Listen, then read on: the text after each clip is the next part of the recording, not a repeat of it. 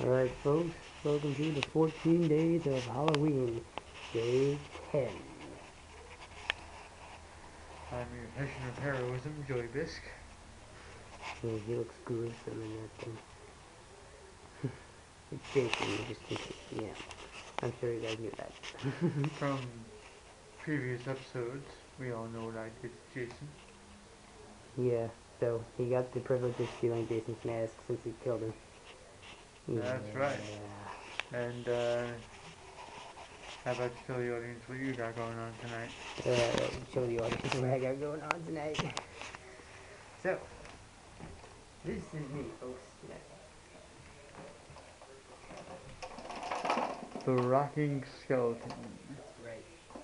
Very similar to when Joe was a rocking zombie a few years back. And, that's my wig from last year when I was Ultimate Warrior.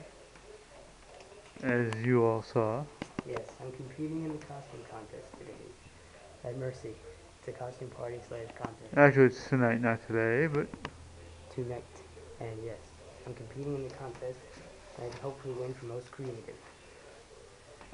And well, as you can see my bandana, the wig.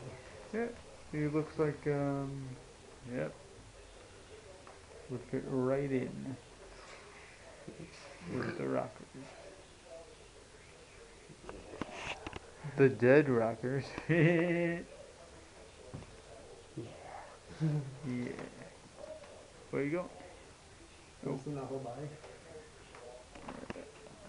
There we go. Nice. There we go. Kind of looks like a skeleton with a minor issue. Oh, malfunction. Wardrobe malfunction. There you go. Alright. Should have time to Brad Michaels a few times. Brad Michaels. Wow. Okay.